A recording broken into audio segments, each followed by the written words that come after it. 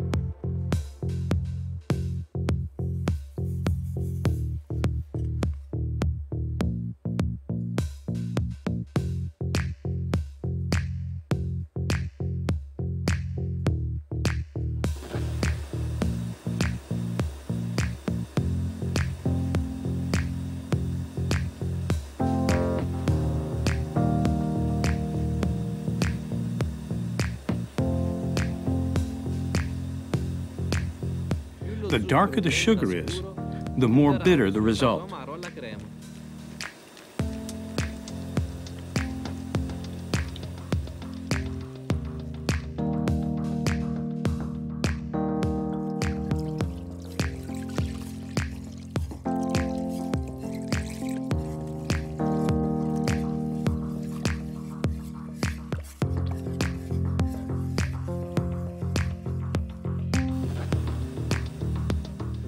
We'll use a spatula instead of a whip in order to incorporate air in the cream so there will be no foam on the surface, which would change the appearance of the cream.